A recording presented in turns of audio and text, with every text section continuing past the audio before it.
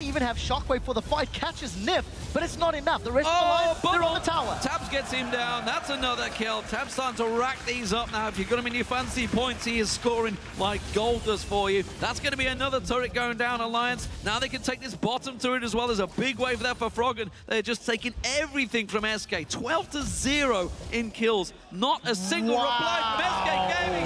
And it's a 20-minute surrender, ladies and gentlemen.